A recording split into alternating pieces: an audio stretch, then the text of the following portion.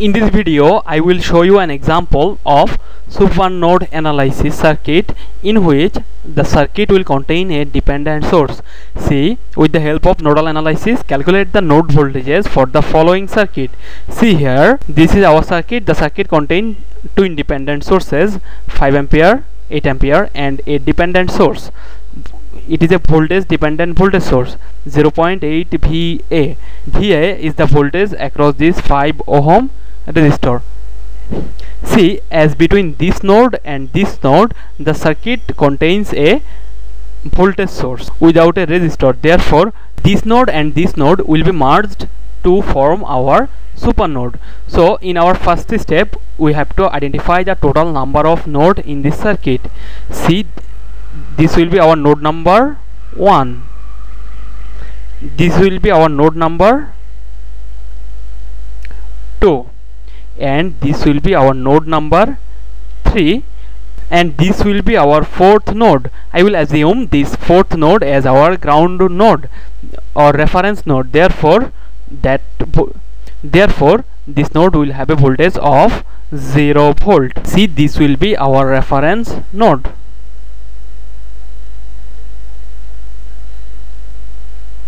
And this reference node will have a voltage of V naught equal to 0 volt. After that, I will assign the node voltages in every other node except the reference node. This node will have a voltage of V1, this node will have a voltage of V2, and this node will have a voltage of V3. Now look at this node 2.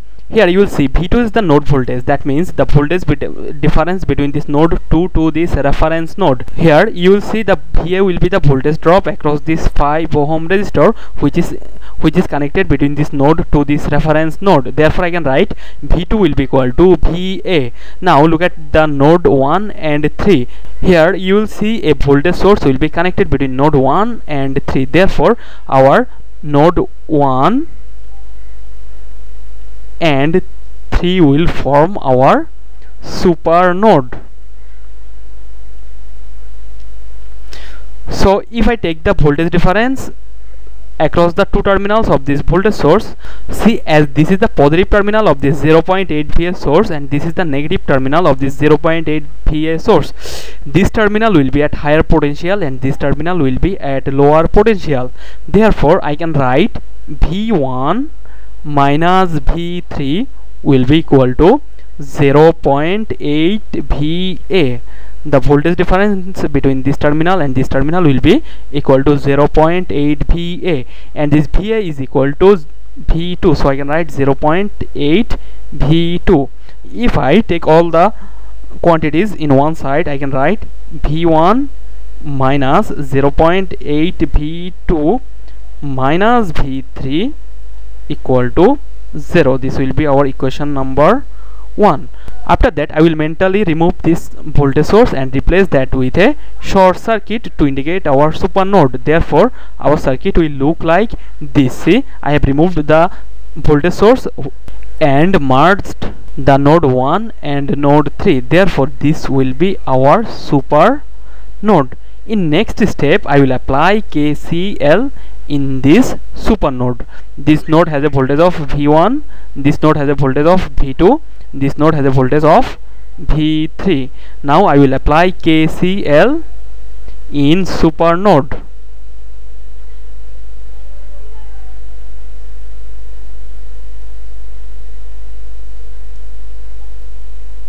So in supernode, that means this node and this node will act as a same node. See here, in the supernode, this 5 ampere current will be incoming, this 8 ampere current will be outgoing, and all other unknown quantities will be outgoing from our supernode. Therefore I can write summation of incoming currents will be equal to summation of outgoing currents. See, this 5 ampere is our incoming current, as the current in this branch is unknown and the current in this branch is unknown.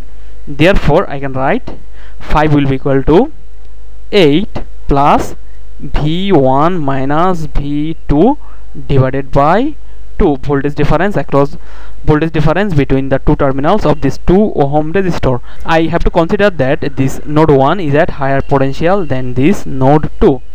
After that I can write the current through this 2.5 ohm resistor is also an unknown quantity, therefore I can write V3 minus VO here equal to 0, therefore I won't write it, divided by 2.5. Now if I simplify this equation, I can write 0.5 V1 minus 0.5 V2 plus 0.4 V3 equal to minus 3. That will be our equation number 2. After obtaining equation 1 and 2, I will apply KCL at the node number 2 to obtain our third equation.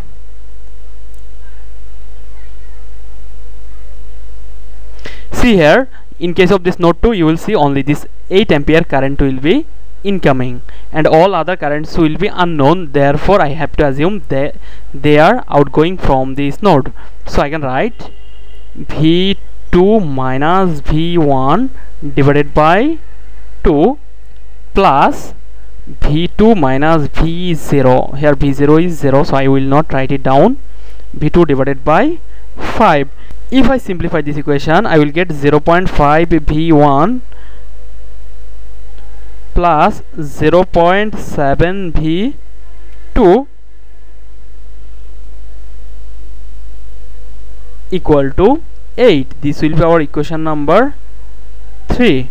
Now if I solve equation 1, 2 and 3,